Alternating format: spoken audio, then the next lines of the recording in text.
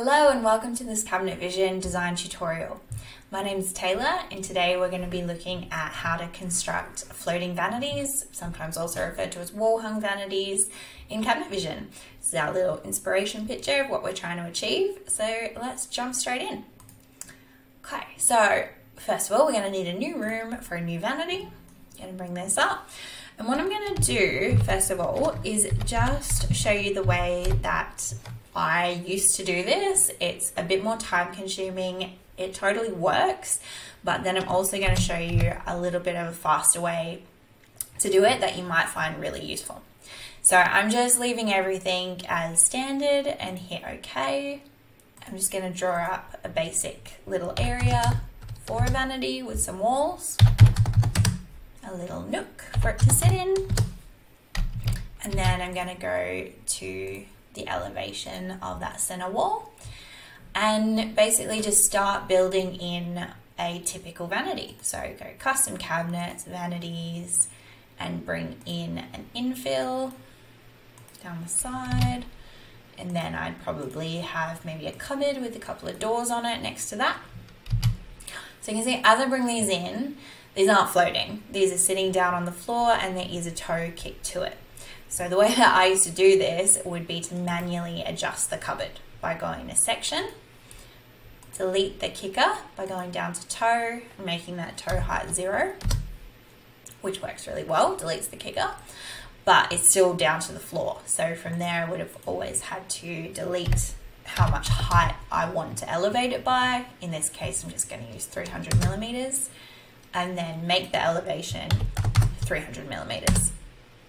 And then I would have to do the exact same thing on that infill, and then depending on whether I was using the same thing in the rest of the room, I could copy paste, or I might have to do it again to drawers, etc. So it works, but it's a bit time consuming. And then if you need to make adjustments to that, say you talk to the client again and they decide, oh, instead of 300 millimeters, let's have it at 350. You have to go back in, take off a bit more height, add a bit more elevation.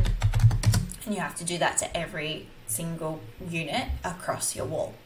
So that is one way to do it, but I'm going to show you how to set up your room slightly differently so that when you bring in your cupboards, they're already set up, ready to go to the settings that you want to have. So I can just do that in the same room. If I delete what I've brought in, leave the walls in place. But if I go back to room and then go to cabinet, construction, and where it says it's a frameless construction, I want to go across and modify the construction for this particular room. It will only modify for this room and it won't save back to the system unless I tell it to by using the Save as System button. So I go to the exterior case and down to toe kick, double click to open up the standards for the toe kick. This little box takes me through the standards one by one, so I have to hit next until I find the standard I'm looking for, which in this case, the first standard I need to adjust is going to be the height of the toe kick. I'm just going to switch this over to metric, because that's what I'm using, and I'm going to make that 300 millimeters, because that's going to be my standard height that I want all my units to be floating at. So then I hit next and next again. And this is the other setting that I need to adjust, and it's the distance that the toe kick is set back. I want to make this distance actually greater than the whole depth of the unit itself, because that's going to create or cause the toe kick to disappear entirely. So my cupboards are about 500 millimeters deep, so I'm going to make this 550. So it will set them back greater than the cupboards itself.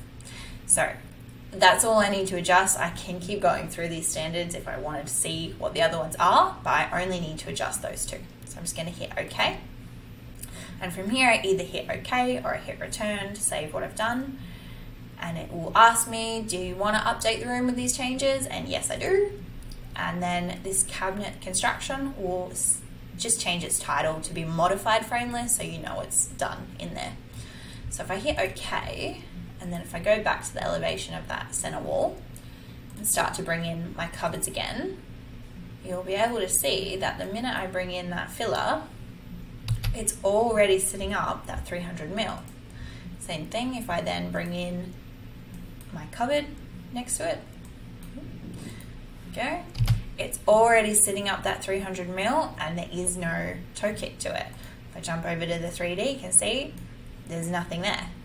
So that's a really quick and easy way to just adjust your room construction settings to affect each cupboard. And if I just would add in the dimension there, so you can see 300 millimeters. Say again, maybe the client tells me, actually, can you change it to 350? I don't have to go in and adjust each cupboard. I can just go back to the room settings, back to the cabinet construction, go back into modify, find my same toe kick standards, and just go through till I find that height standard again. There it is. And in here, adjust to 350 and hit OK and OK again. Update, yes, OK. And see that jumped up. So now that height is 350. So super duper quick to adjust your floating vanities by using those toe standards in the construction settings rather than going in individually and modifying each cupboard. Sometimes that might work as a better solution for you if you've got different heights in your room for some reason, but most of the time using that is going to be a really good tool to know about. So I hope you found this really helpful. Thank you for watching and I'll see you in the next one. Hey, thanks so much for watching. If you'd like to see more tutorials like this one, please be sure to like and subscribe.